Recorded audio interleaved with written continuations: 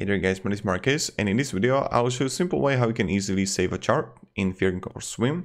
So when you're going to be here on ThinkOrSwim, you want to simply click on a charts. Then let's say that I will be writing in all, and I'm going to write Tesla here, and I'm going to have Tesla.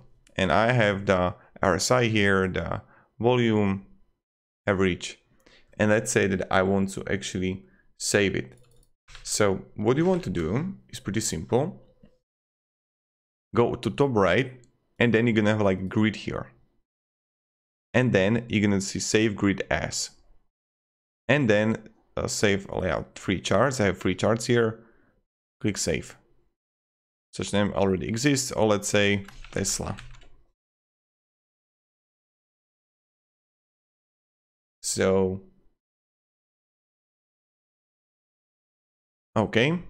And then when I'm going to bring charts, and let's say that I would be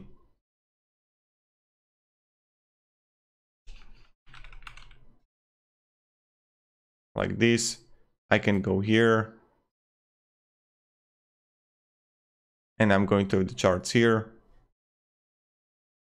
Yes, and voila, this is how we load it. And here we got a Tesla. So this is pretty much it.